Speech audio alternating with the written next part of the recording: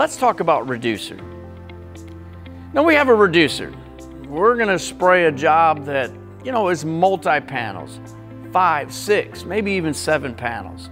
The temperature might be 70 degrees outside. In that case, we probably can get away with a normal temperature reducer. Now most of the reducers, but not all the time, will also give you a temperature range on the front of that can or on the side as well.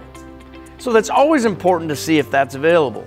If not, you can always refer to a TDS sheet, a technical data sheet, and that may point you in a better direction as well. But there's a lot of things to think of. We may be spraying a 7 or 8 panel job, a large job, an overall, and a normal temperature day, but we may want to select a slower reducer at that point. And you might say, well, Bob, why would we want to select a slower reducer? Because the temperature that I'm spraying in, it lines up. Well, we're spraying a large job. The ideal thing is when we spray a large job, that when we get back around maybe to where we started, that stays just a little bit wet so our overspray will melt into that.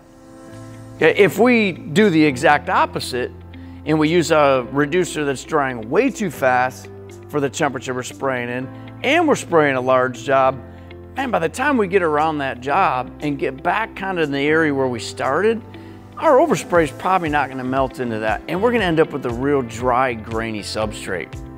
Now, slower reducers will almost always give us better metallic control as well, right? So if you're always in between maybe a temperature range, chances are you always want to lean towards the slower side. Now, when you spray something that actually is drying a little bit slower, man, the application is so much nicer. It'll tend to hit a panel and it'll roll over and it'll relax and give you a real smooth, flat surface. However, if we're spraying with a solvent that is drying too fast, then we're probably more than likely going to over apply that material. We may trap solvents in there because the surface may skin over and it may cause fuzziness, dieback, and maybe even solvent pop later on. So always pay attention to the temperature we're spraying in. Yes, very important.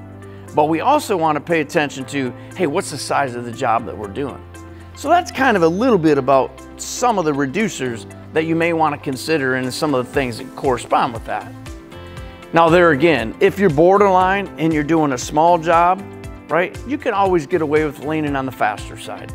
There again, if it's big though, lean on the slower side.